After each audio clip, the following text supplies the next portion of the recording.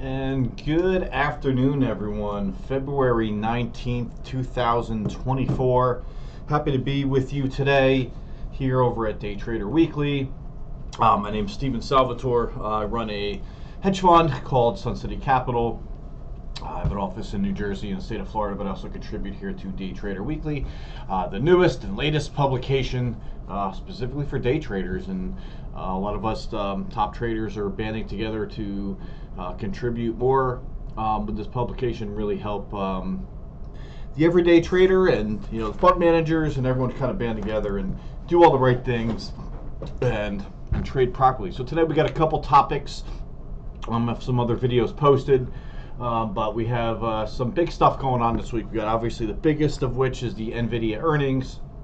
SMCI has been crazy. I have another video that was recently posted earlier today about SMCI. I'm going to go over some of that with you as well. And we also have some retail earnings coming up. Big ones, Home Depot, Lowe's, and then followed by Walmart, Target. We got a Walmart split coming up. So much going on, such a wild year, such a wild start to the year. It's been great. January was explosive. First coming out of the gates, February was pretty explosive. Now things starting to flatten out a little bit with some softening PPI numbers and CPI numbers. It looks like inflation's going to, the lowering of interest rates going to be put off. Originally, the market kind of absorbed it was going to happen in March. I think that's kind of what caused January to rocket as much as it did, but now things softening up and pulling back. We saw a lot of earnings calls last week, and a lot of companies posted some good numbers, and stocks pulled back, liquidity coming out of the market in anticipation of things softening up. So here we go. NVIDIA, let's get started.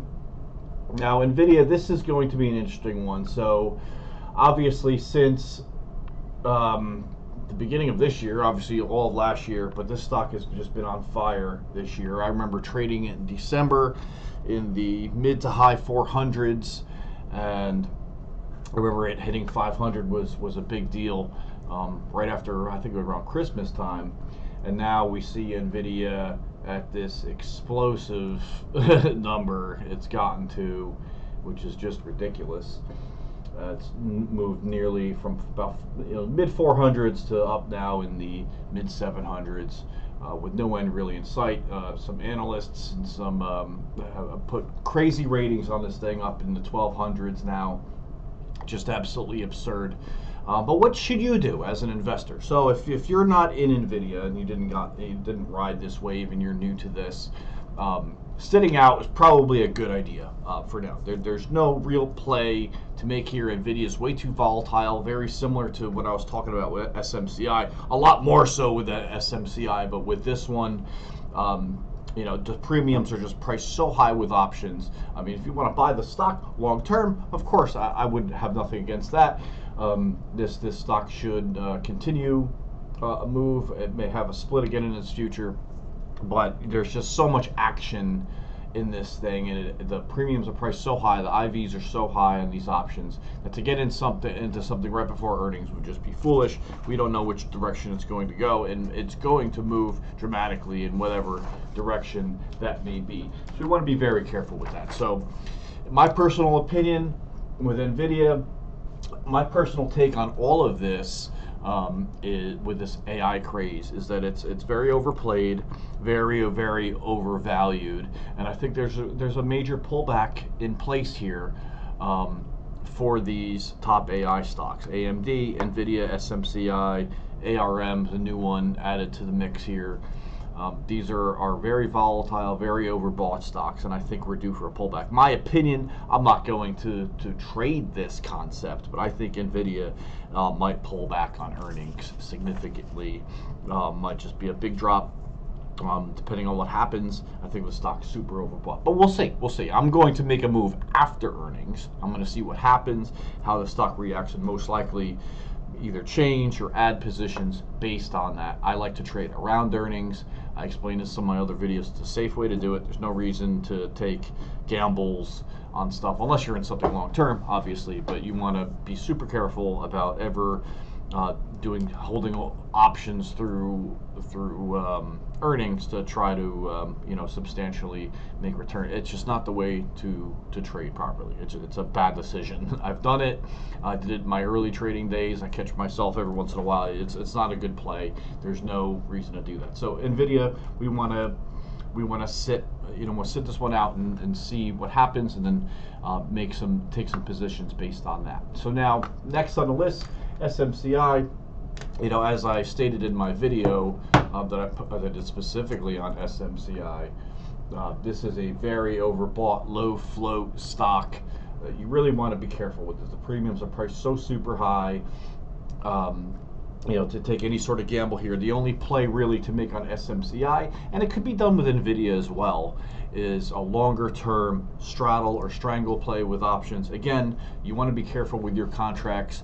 You want to be buying dates that are well out, months out. I know the premiums are higher, and it's very attractive looking at cheaper daily premiums, but that's just a recipe to get yourself into trouble.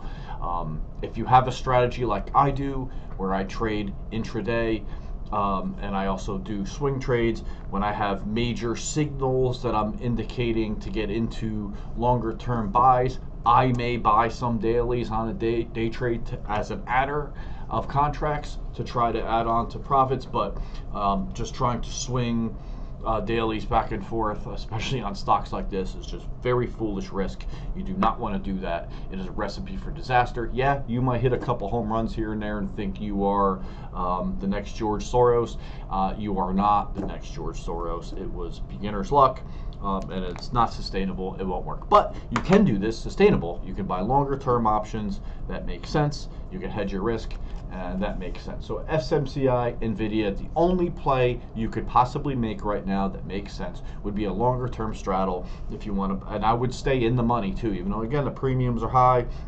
These IVs are so huge that if these stocks flatten out after earnings, IVs are going to get crushed like you've never seen before, and it'll just be brutal if you buy out of the money. So buy in the money. If you want to straddle this one on the up and down side, I have no problem with that. That's a safe play, very low risk, and you'll most likely, as long as you date them out properly and take your profit accordingly and cut back when you get ahead, you'll be making a good play. So that's my take on that. Home Depot earnings.